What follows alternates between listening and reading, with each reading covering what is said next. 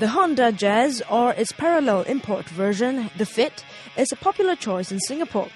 With a sporty exterior and a spacious interior, this hatchback is a zippy utility vehicle well known for its fuel efficiency. And because it has mass appeal, you get a wide range of car owner profiles. The Honda Jazz, the Honda Fit, is a very often seen, a very common car in Singapore. What kind of a person, in sort of profile, would drive a Honda Jazz or Honda Fit? Well, actually, you got me stumped there. Yeah, because with that popularity, you also have people who put loud music. You have bright lights and all that in the Jazz. You have perfectly friendly people who use it to go to the market, or bring their kids to school, or drive themselves to school themselves. That it's extremely diverse. But its reputation for fuel economy, ease of driving, and all that has really, I think that's what has really built a name for itself. I mean, it comes with the perception that this is a car that doesn't break down and is really cheap to run. For Justin, who bought the sports edition of the Honda Fit 2 years ago, he says that the Honda Fit owner is a young working adult who likes to zip around to different places. In my opinion, I think those people who drive a Honda Fit are those people who are like executive level, who are single and young, and they like to go around places fast enough, and with a small car it's compact, you can pack a lot of things.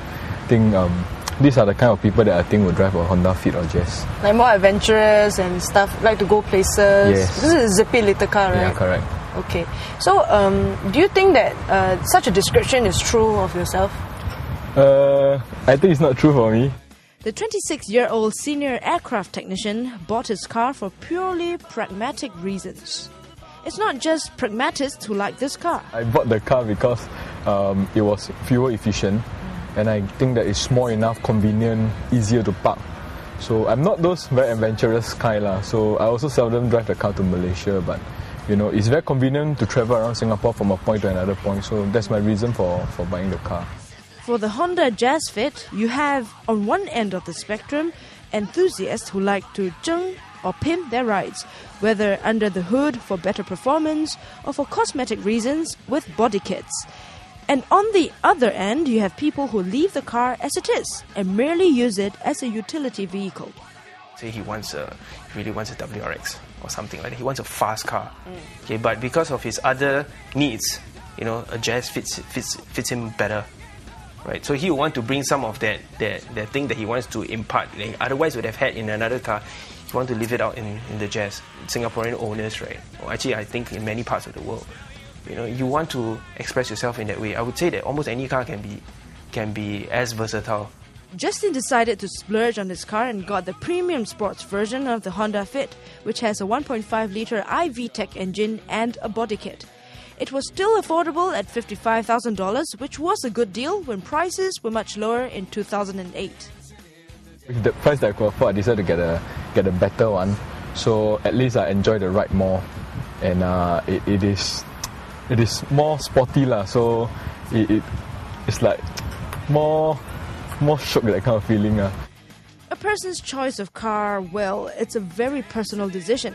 And it's also interesting to see how people express their personality with accessories in their car. Okay, Justin, let's look at the interior of your car, your cabin area. This is where your sanctuary is. Yeah. And it's a very personal thing, right? Yeah. Like you have, fitted it with some stuff.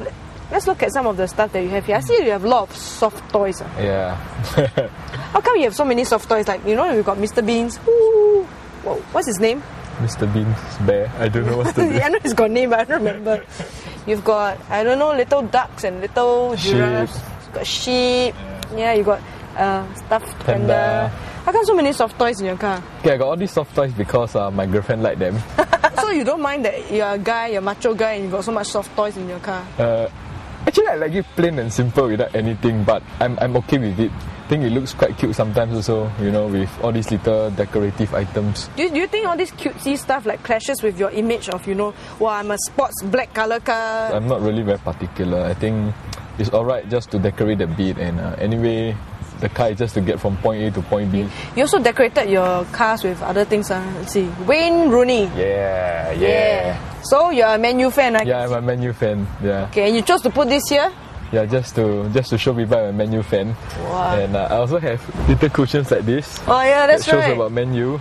Well, no mistake about it. You're a Man U fan. No mistake about it. Got quite personal stuff as well. You're also a Christian. Yeah, I'm a Christian. So this cross is to remind me that, you know, when I'm on the road, I'll be gracious to people. Yes. Yeah, so that, you know, sometimes when people come to my lane, I won't just lose my patience. This thing is a ionizer. So I actually read it somewhere that the ionizer is good because I think the air are mostly charged particles, which is not very good for the body. So this ionizer actually somehow make the particles in the air to be negative charge, which is healthier for the human body. Well, part of the joy of owning a car is in making it your own. In the next clip, we revisit an age-old stereotype. Are women still considered poorer drivers on the road?